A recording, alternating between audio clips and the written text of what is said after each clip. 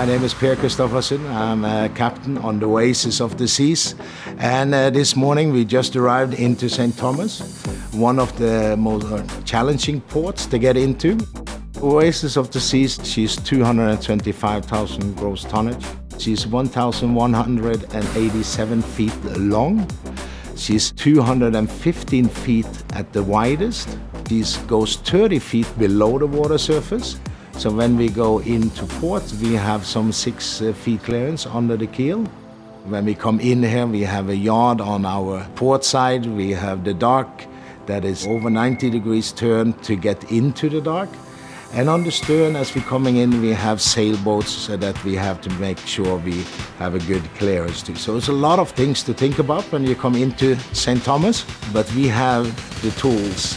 St. Thomas is a pretty tight port, so sometimes the captain needs a little extra power coming to the port as it is, especially if it's windy.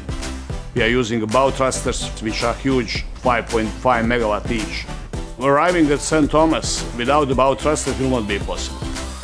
We all need to be on the same page, so everybody gonna know in advance what's gonna take place. So we have a detailed brief regarding weather, how we're gonna maneuver the ship in, how many engines we're gonna use. Let's do it. Captain have a navigation command. First officer has the con, and we go red condition. We need to have the pilot in each port. The pilot, he knows the port in and out, he knows the local currents. He keeps the communication with the line handlers shoreside. As a team, we have knowledge to make it a safe passage from outside into the port and to dock the ship. In the center console, when we go in, you're on the center because you have land on both sides and you're steering from the center console. When you're on the bridge wing on this ship, you can't see the ship side from the bridge wing.